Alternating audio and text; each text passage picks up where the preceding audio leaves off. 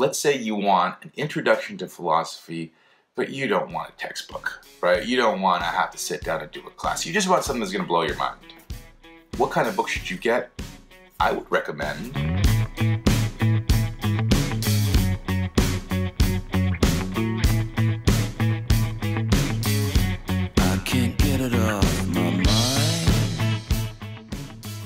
Hello, philosophers. Welcome to the Philosopher's Bookshelf, where we review books that are philosophically interesting. Today I have a book for you called What Does It All Mean? A Very Short Introduction to Philosophy by Thomas Nagel. Thomas Nagel is a very well-known philosopher. He teaches at NYU, American philosopher, born in Yugoslavia, actually. I think the area he was born in is now Serbia. And anyway, he's a very well-known philosopher. He's written books, most recently Mind and Cosmos. His most famous essay was What Is It Like to Be a Bat? I'll put a link. You can get that one for free, by the way. So if you want to read that. He's an interesting guy because he is an atheist philosopher who critiques the materialist perspective of mind. The perspective that would say that there is no like non-physical mind, that it's all just brain matter. Yeah, I'm not trying to take a stand on either side, but that's why he's interesting, because I mean he was bold. The people, the other atheist philosophers just assaulted him for that, and I mean they treated him like stab in the back. So he's a bold guy that's willing to present other ideas and consider them. That's one of the things that I really respect about this guy. I really enjoyed this book. It wasn't written for me, actually. It was written for people who, he says in the introduction, have no idea what philosophy is. He thinks that probably it would be for probably college age and above students, and above would be reading it, but he says intelligent high school students with a taste for abstract ideas would also, he thinks that it would be good for them. I think so too. I mean, I've seen a lot of students, and I think this would be a great introductory for a high schooler, as well as a college student. Yeah, and what I really like about this book is the way that he goes about it. He doesn't try to tell you, what Plato says about this and what. He's not worried about history of philosophy or a lot of the things that a lot of philosophers get bogged down with, which is which is stuff like who said what. This is not a. This is kind of funny. I'm going to tell you that John Searle, I remember recently reading a book where he mentions how ridiculous it is that philosophy has gotten to the point where you always have to say who said what. And here I am telling you that John Searle said it. I don't know why that I should say that. And also my light just went out. I like the idea. He approaches it by not worrying about who said what, but by presenting to you 9 philosophically interesting questions. 9 big questions that philosophers worry about. And I think he does a really good job of keeping everything pretty neutral. I mean, he definitely, a couple of times he says, I can't see how anybody would believe this. But he for the most part, just gives equal treatment to all the ideas, and I was really impressed. It's not an easy thing to do, to keep yourself out of it, to not sneak your own philosophy in. In fact, recently I was reading a book. What was it? Pigliucci. That's right. Pigliucci, who wrote a book recently about what was it? I started reading it and I haven't finished it.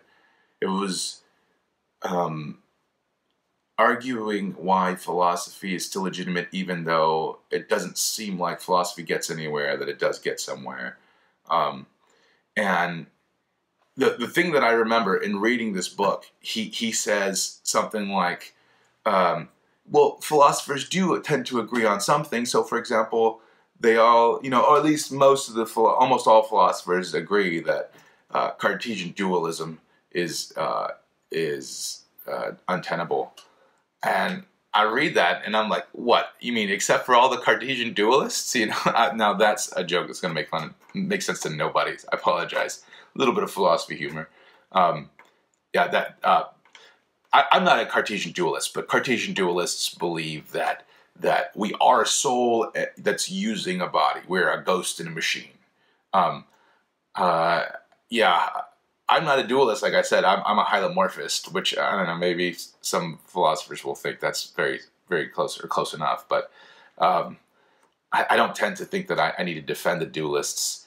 And I felt like, what? Are you just going to sweep away all these dualists by saying, oh, those ones aren't important?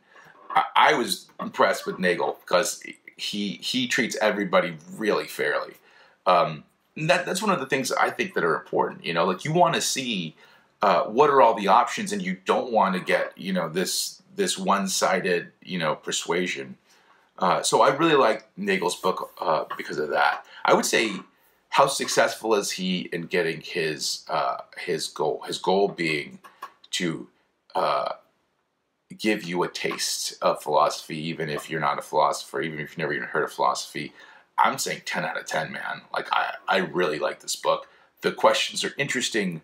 Options you've never thought about before, and probably some that you a couple of times, questions that you've asked yourself, and he presents them clearly. As a philosophy teacher, I really liked it because he does so without jargon, and I think in a very concise and easy to understand way, where I think us philosophers tend to just get really, complicated.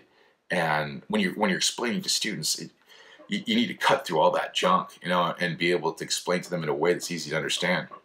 I mean, having said that, this is not a textbook, so don't treat it as a textbook. If you're a philosophy teacher, I think it would be a great book to recommend, but I don't think it would be a great book to use for a class, unless it would like maybe a worldviews class, something like that's not academic philosophy. That's just let's kick around some ideas, and then it'd be a great book. I think I don't know that I've ever read a book, an introduction to philosophy, that is like this book. So if I were to compare it to other books in the category of just like intro to philosophy for a non-textbook, I would say this is probably the best I've read. I don't agree with Nagel on a lot of stuff, but again, I didn't feel like my perspective was ever given less time than the other ones. I did feel like in his final chapter on the meaning of life, I felt like he didn't. I felt like he didn't appreciate the bleakness of some of the conclusions there. I felt like if you're going to say that there is no meaning of life, that's a big statement, and it can't just be done away by looking at. Well, you know what? You know what you should do? Check out my video on that. Meaning of life. Philosophy can help, and I have a little bit more on the blog philosopher.com, thephilosopher.com, and I talk a little bit about that meaning of life. But I think other than that chapter, I felt like he was very open and honest and really wanted to understand the things himself, and he helped us to understand it. One chapter I found really interesting was his chapter on death. Nagel makes a good point that fear of death is just as puzzling as death itself. If you don't survive death, if you believe that you don't exist after death, then there's really nothing to fear, because you're not going to be around to experience anything. You're not going to be able to suffer at all, because there's going to be nothing. It's not like you're going to be sitting there just thinking like, I don't exist. Dang, this stinks. You're not even going to be there to worry about it. Socrates a long time ago made the point that, he said that he thought that if we don't survive death, then it would be like the best sleep you ever had. And I don't know that that makes a lot of sense. You know, it's not like it's going to be like a pleasurable thing. It's going to be like just nothing. You know, like you won't exist. Yeah, so if you don't exist, there's really nothing to be scared of. I think. I think he's right about that, and that's an interesting question, why people would be scared. I do think there is in philosophy of religion, there's an interesting debate about Pascal's wager. You don't need to really know all that much about it. I'll just explain it to you, which is, Nagel makes this point, if we do survive death, now we have something to fear. You know, like, what happens when we survive death? Are we punished for not doing something, you know, in this world or something? Now, let's say you survive death and you have punishment for an eternity, you know, whatever that would be. And then typically gamblers will look at the payoff and compare that to the percent chance of winning, and compare that also with the price of the ticket, and then that's how you tell if you should make the gamble or not. Now let's say you got like an eternity of reward for living a particular way, and eternity of punishment for living a different way. Well, an eternity of any kind of reward would be an infinite reward, and an eternity of any kind of punishment would be an infinite punishment. So even if it was like a 1% chance that you survive death, it seemed like that, you know, the infinite payoff would cause it to be worth whatever gamble. That's the debate in philosophy of religion. I've read a little bit about. I don't know a ton about it. I read a little bit about it, and I'm not a statistician either, so I don't know that much about it. But it's a fascinating idea. So let me know what you thought about the book in the comments, and if you get to check it out. If you see any other good books, by the way, any other good intros to philosophy that you really like, let me know.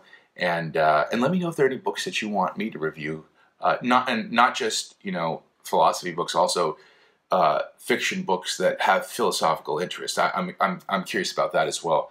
I've got some really good ones that we'll eventually get to that I'm excited about, talking about different ideas in the books that are fiction books. Anyway, please like, comment, subscribe, and share. Check out my Goodreads, by the way, for even more suggestions on some good books. And I'll see you next time. Adios.